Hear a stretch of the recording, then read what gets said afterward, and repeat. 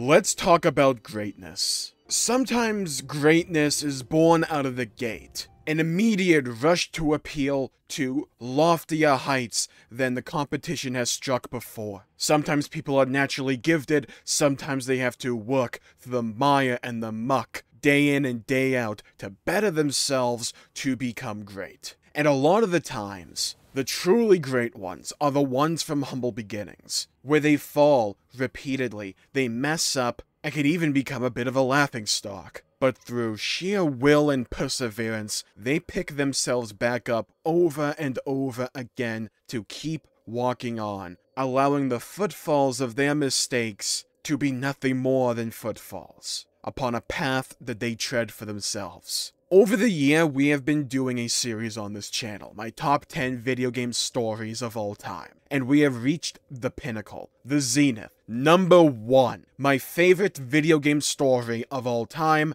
is Final Fantasy XIV. And the reason that I think it personifies greatness is for not just the story that it tells in the game, that in my opinion is the best story ever told in a game, but also the story surrounding the game itself. When the game initially launched all those years ago, it was a cataclysmic failure. It was a joke, a laughingstock, a representation of the continued decline of the franchise as a whole. But they brought in Yoshi P, Naoki Yoshida, and through the entire team's sacrifice, perseverance, inspiration, and imagination, they pulled the game up from the brink of defeat and financial failure to drag the game across the finish line into 2.0, A Realm Reborn, a story that would not only completely change the landscape of Final Fantasy XIV's world, but also the game itself. And from then on, each step of the way,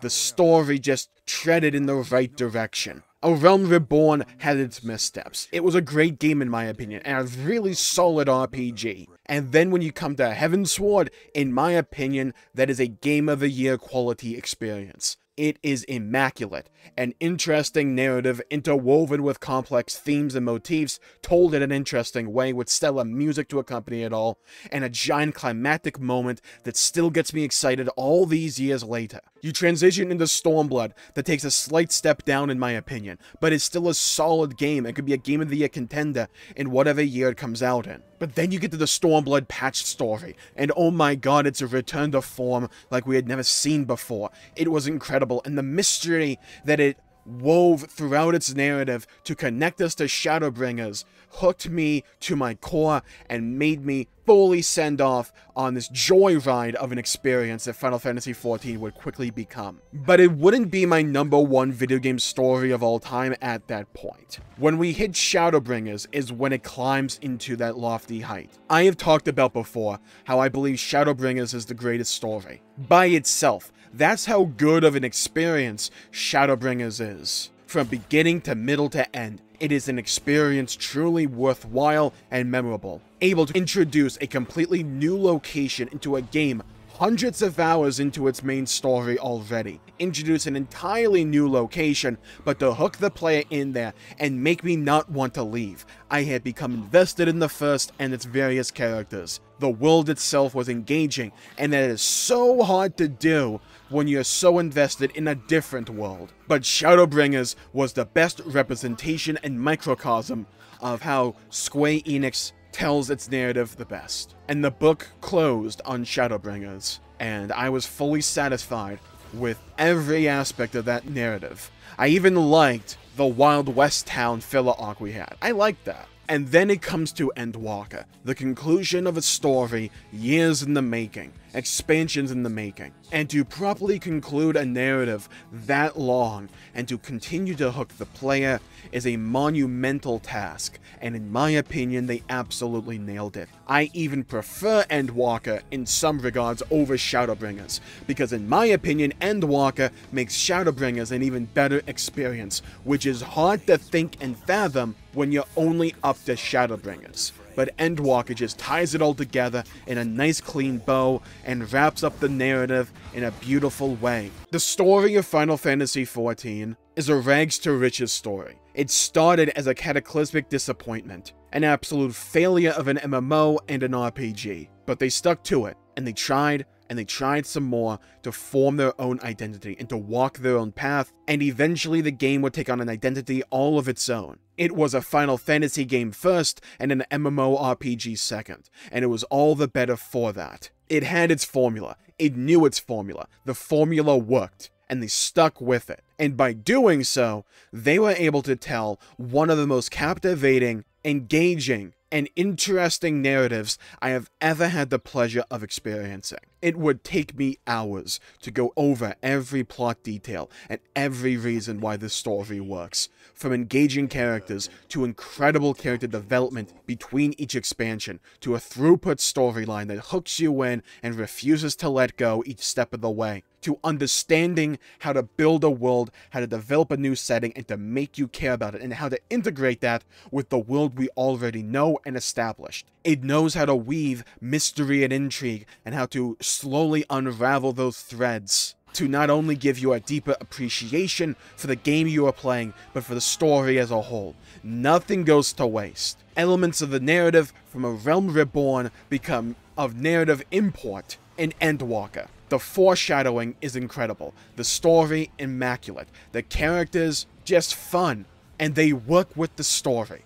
From hype encounters and moments to extremely sorrowful and emotional moments, the game knows how to pace those quick, lighthearted moments alongside the deep, slow, emotional ones. They know when they need to just take a step back and to let the characters breathe and speak for themselves, and when they need to move the plot along. And people will say that of course they can tell a cool story. Look how long it is.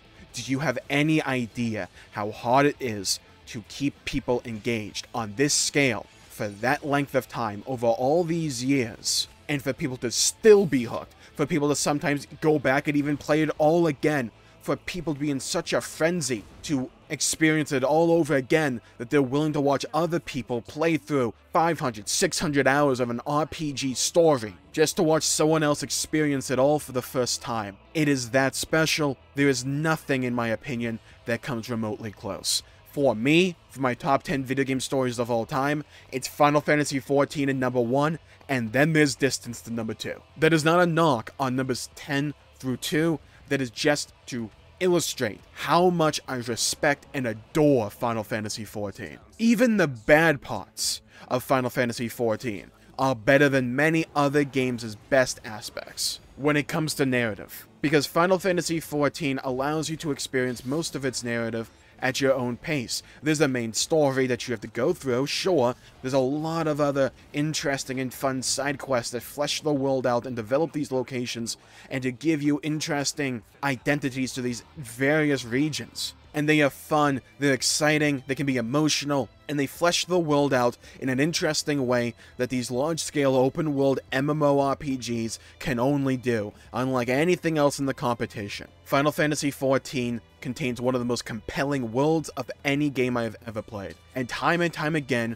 when you think they may not be able to live up to the hype, they somehow find a way to continue on. I even loved the Endwalker post story. A little bit slow in parts, but on the whole I really liked it. And with a free trial that now encompasses A Realm Reborn, Heavensward, and Stormblood, to me, do yourself a favor. Experience the greatest story this medium has ever told. It is one of those experiences that I truly wish I could experience all over again for the very first time. But on the same hand, I don't. Because those moments when I first experienced it are memories I'll treasure forever. That is how good of a narrative Final Fantasy XIV is. It lives up to all the hype, even when you think it can't. It is a game I will treasure forever, and a game that I can't wait to see where it goes in the future, and what stories it has yet to tell. And with that, I think I'll call the video there for the day. Thank you all for tuning in, my pleasure for making the video. If you enjoyed it, please leave a like and subscribe. It really helps the channel out